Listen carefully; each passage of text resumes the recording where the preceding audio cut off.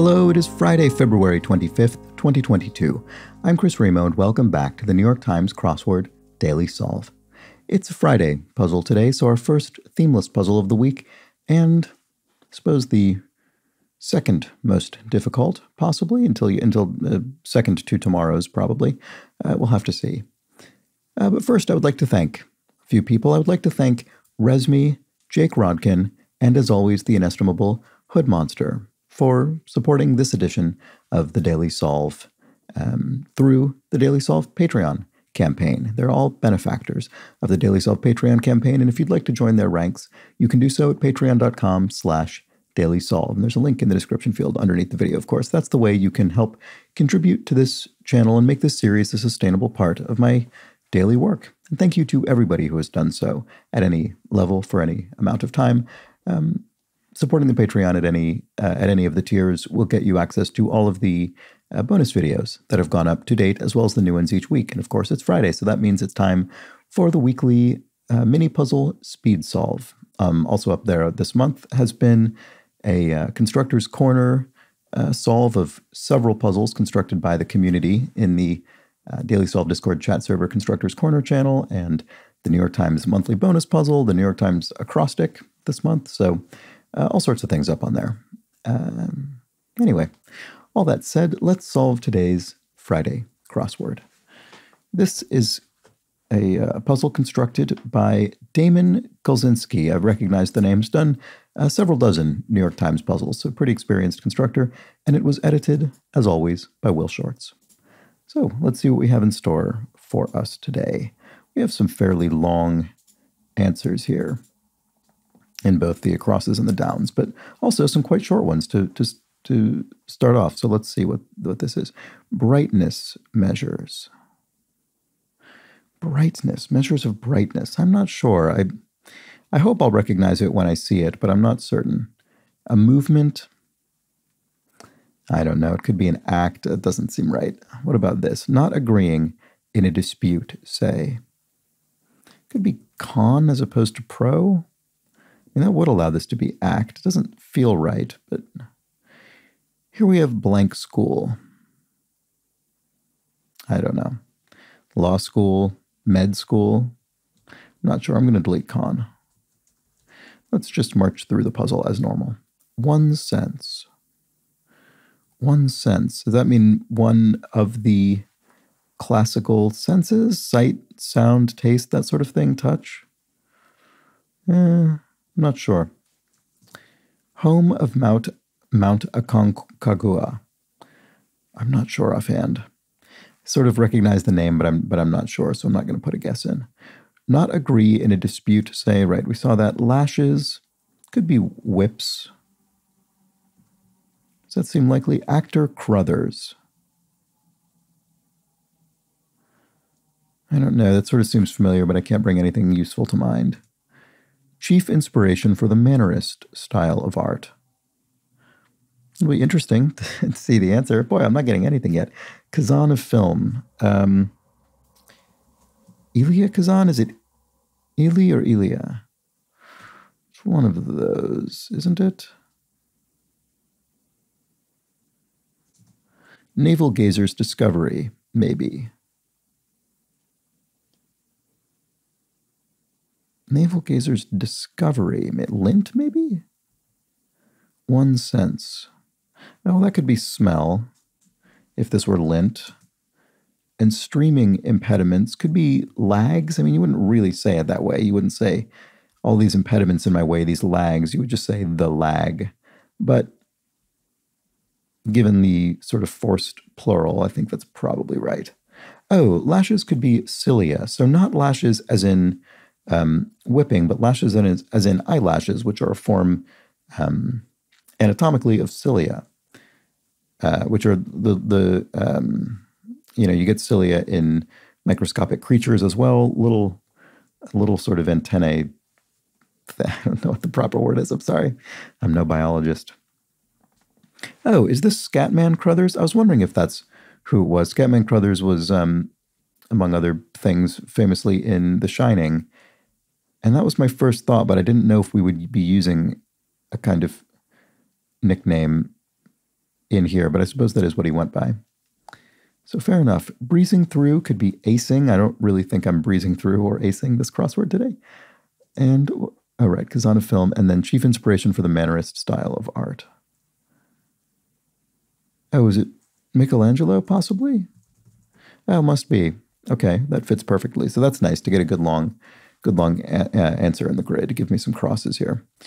Okay, so this feels like we've got a bit of a break-in now. So if something developed into something, it became it. Symbol for torque in mechanics. Is it tau? Not certain about that, but I think it might be. So I'm going to put it in and check the crosses. Counterpart to projections in accounting. Actuals, as in projected profits versus actual profits. That's my suspicion here. And classic 1942 film based on the book subtitled A Life in the Woods. Well, A Life in the Woods is a subtitle of Walden, but I don't think I know the film on which it's the film that it was inspired by. Or sorry, that inspired it. That's what I should say. Question of faux indignation. It could be moi. That's sort of the sort of thing you hear.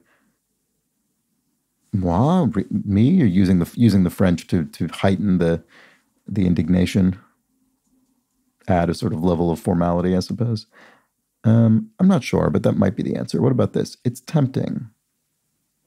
Oh, seduction. So this is one of those answers where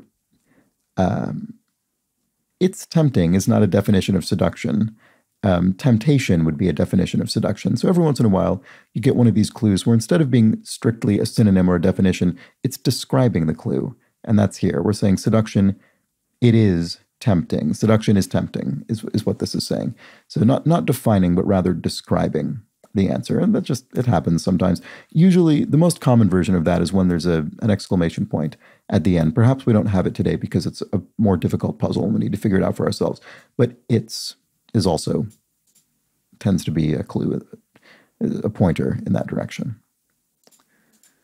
Okay, what about this? They often appear by thumbnails. Well, it would be plural, right? They often appear by thumbnails. So this could be obviously thumbnails on your fingers, or it could be thumbnail images, which are small images that are on the, well, not just on the internet, but in the case of an internet usage, they will link to a larger version of something. So what would that be?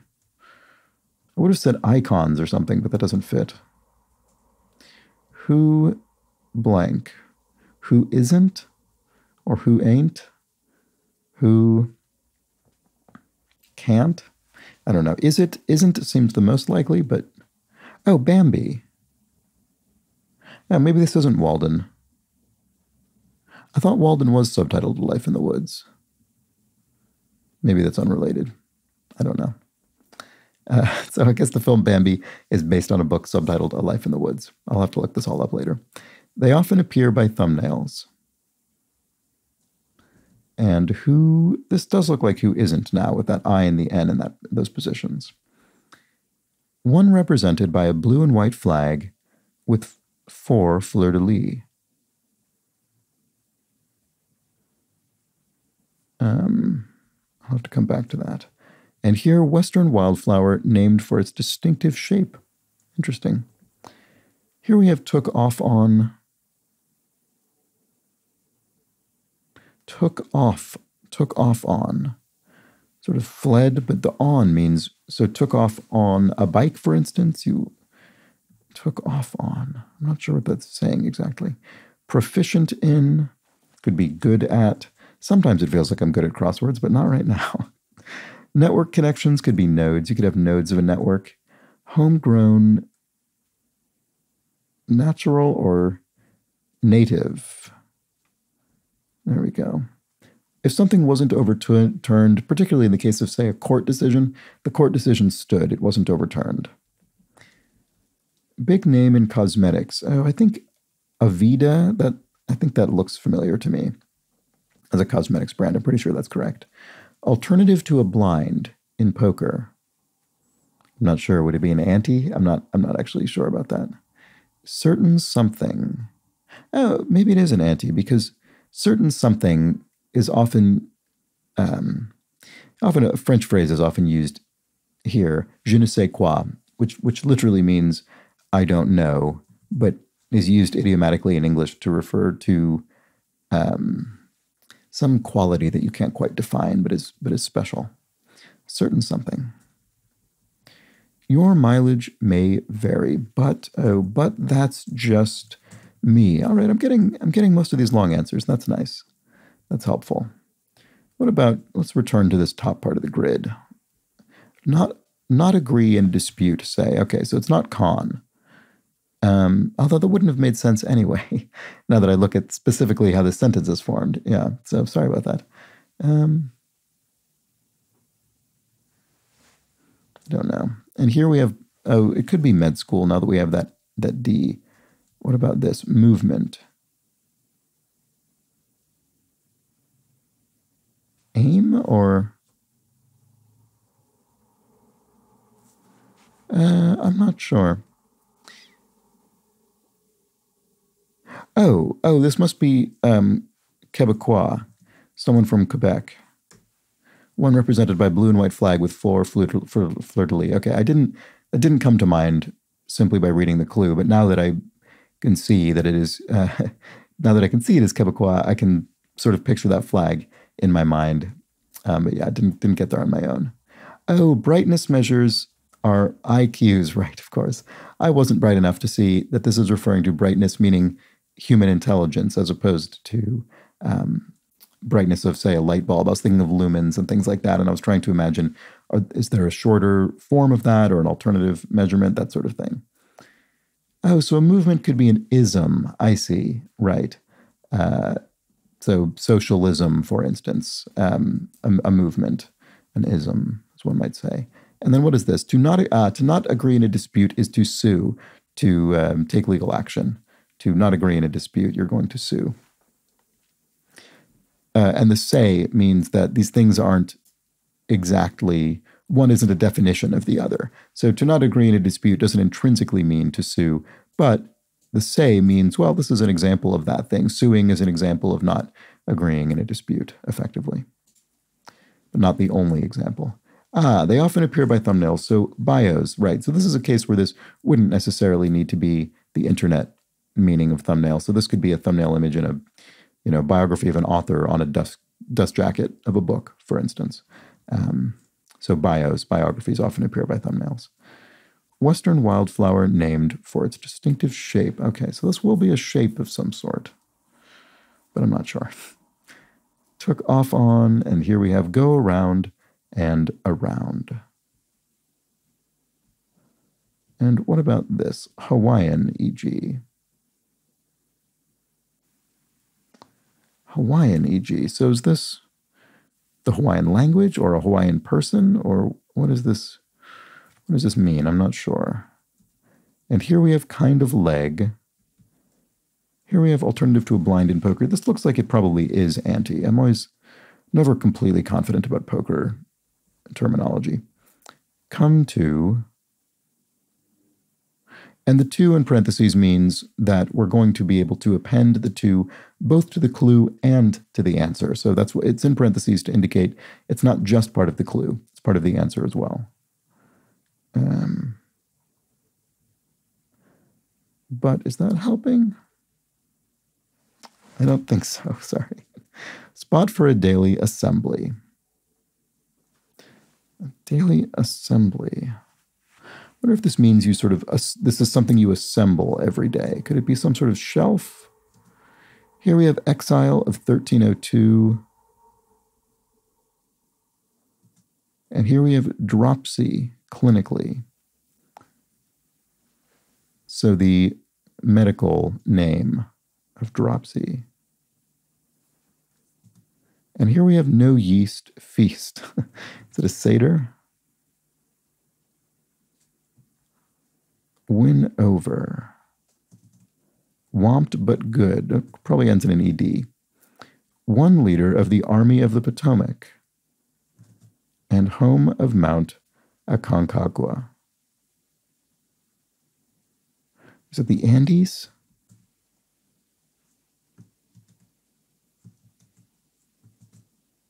Come to.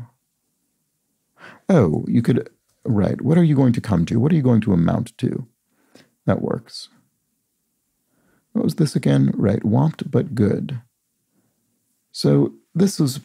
You'll really have beat somebody in some kind of contest, but probably in some sort of slangy way. Is it oft, maybe? Doesn't seem quite right. Oh, it could be owned. And is Dante exile of 1302? One leader of the Army of the Potomac. Dropsy, clinically. Win over. Oh, endear. Is this an enema? Spot for a daily assembly. Oh, news desk. News desk. So I don't know if this is specifically referring to assembling the news, assembling the daily paper at a news desk, or if it means the sort of huddle around the news desk to discuss the day's news. But in any case, I do think this is the answer. So is this mean? I don't think I recognize this name. I don't think this is an enema, though. Dropsy isn't an enema. Dropsy is a condition.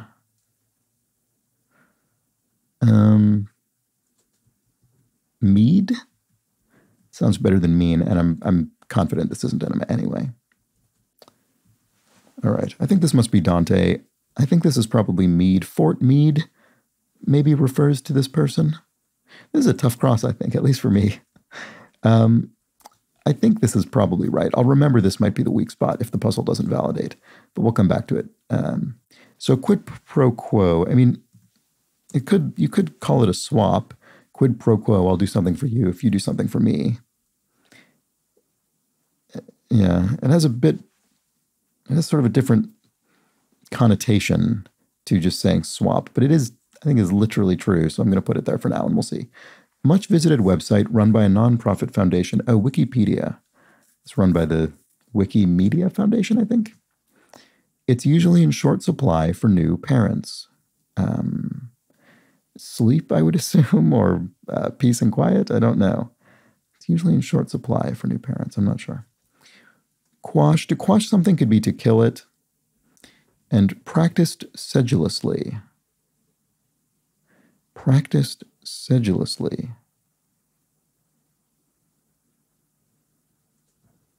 Carp variety. Koi is a variety of carp. Plied. It's implied a trade. And here we have, it's usually in short supply for new parents, right? Oh, alone time. There we go. Okay. Hawaiian, e.g.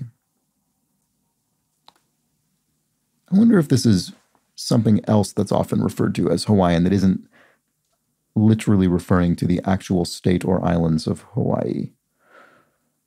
And it's a bit of a misdirection. I'm not quite sure. Why do I not see what that is? Here we have got in a lather. Got in a lather.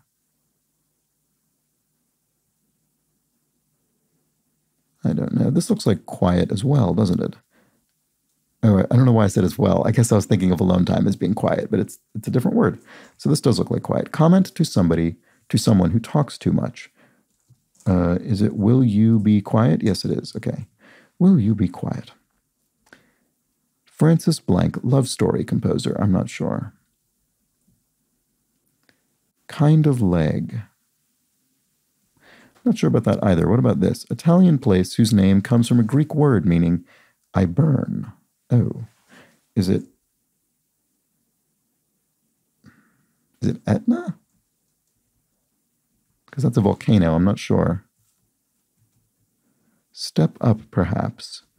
And dugout, e.g.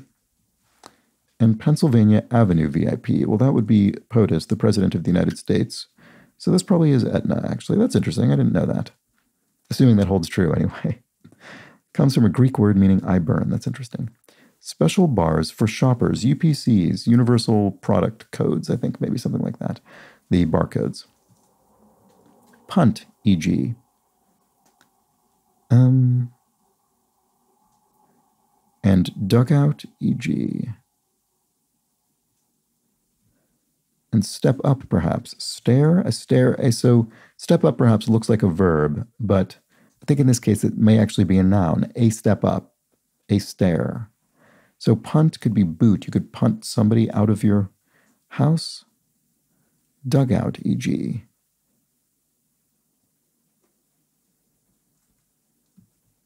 Punt is also a boat. It's a small boat. Is a dugout a canoe? What does that mean?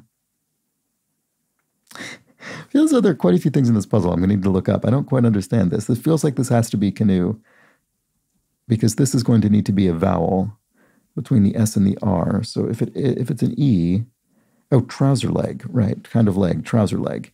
This is a tough puzzle, I think. Dugout, is it a canoe? I don't quite know what that means. I'm sorry.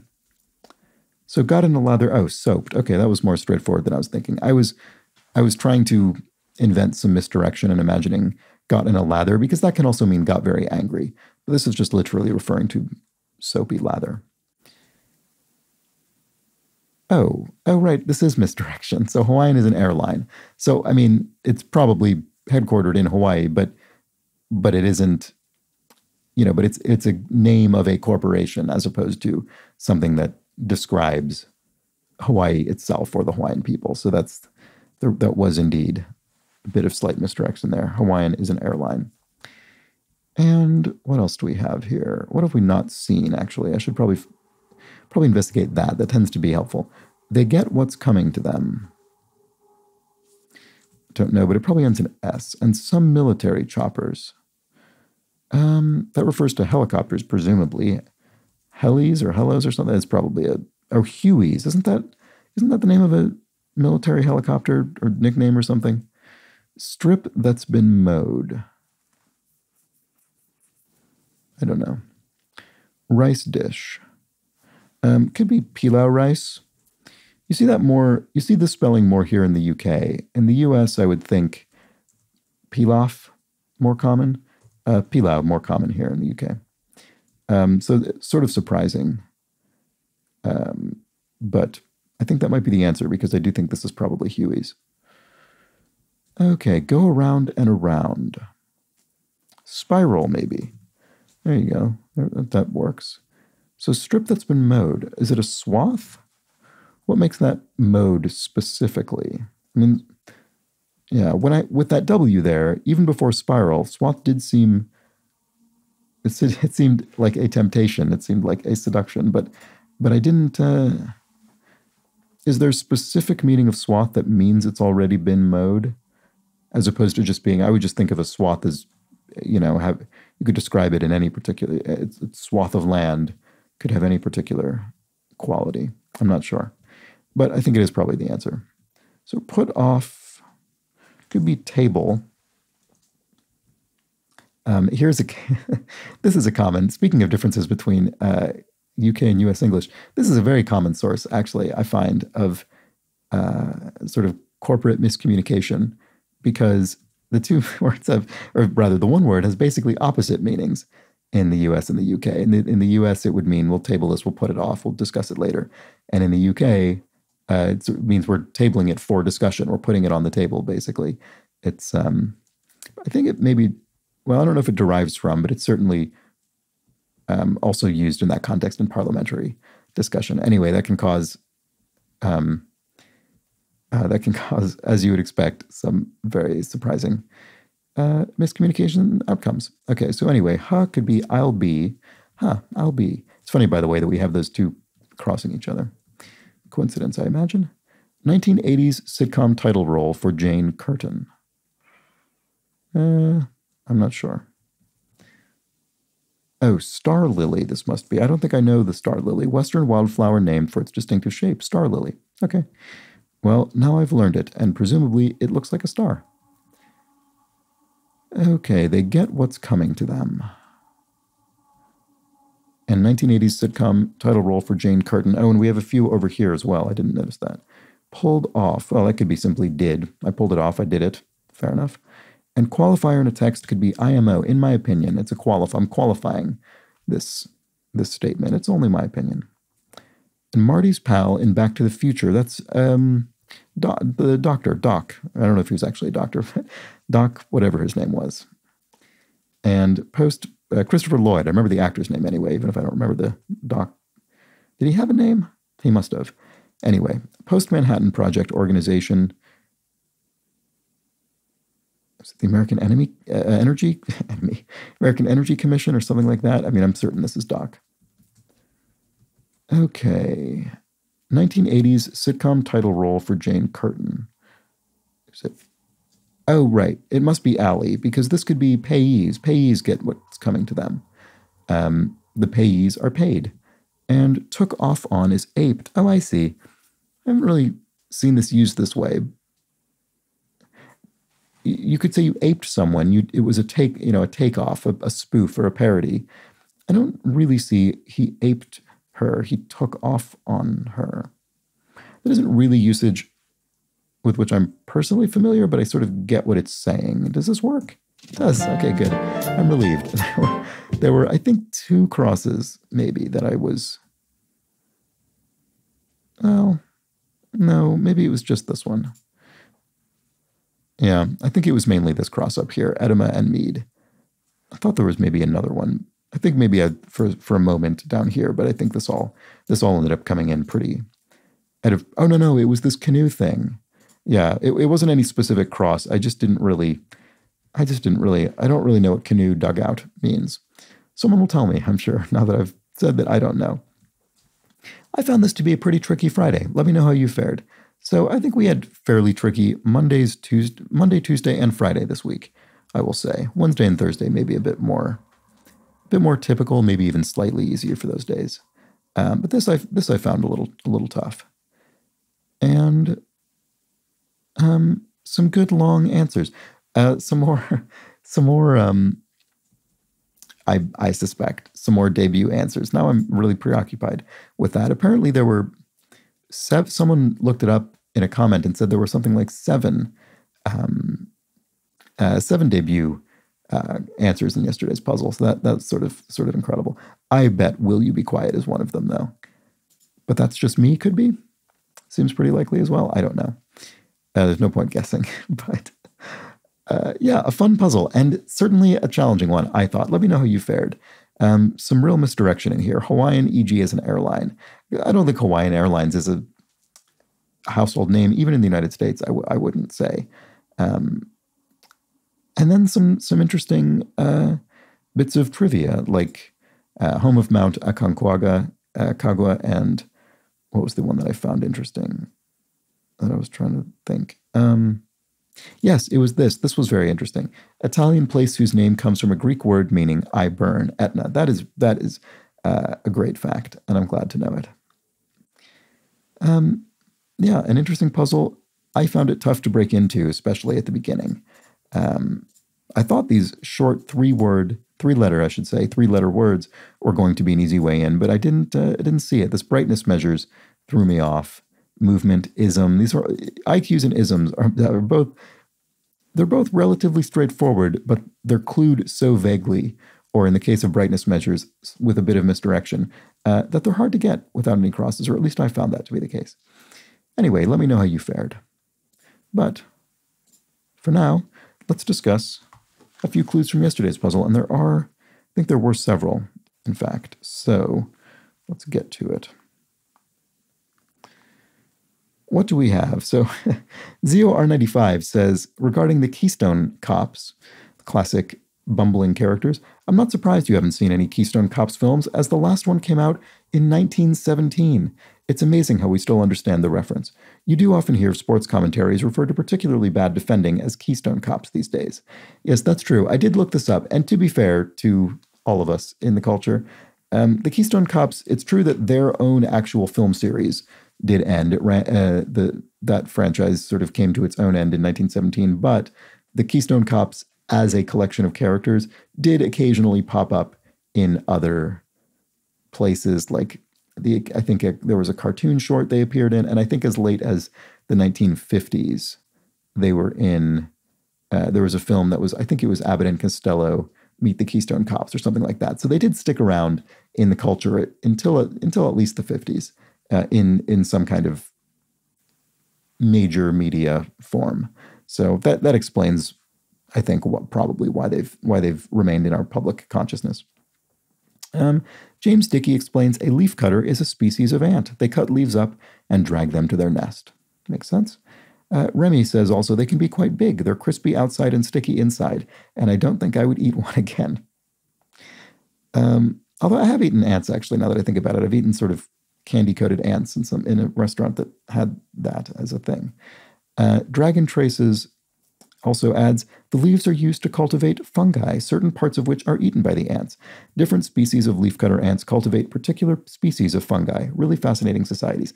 That is incredible. It is absolutely amazing what sort of evolutionary processes have produced. I mean, that kind of thing is unbelievable, that ants cultivating fungi with these leaves. I don't know, that's amazing. Cameron explains that the lonely goatherd is a reference to the song In the Sound of Music, which features yodeling. Admittedly, though, my first experience with it is through Gwen Stefani's 2006 hit Wind It Up, which samples it. I must admit I'm not familiar with it through either cultural touchstone. I think I maybe have seen The Sound of Music, but it would have been ages ago, and I'm not sure I've ever seen it straight through. Mike Crawford explains that velars, V-E-L-A-R-S, velars, are consonants articulated with the back part of the tongue against the soft palate.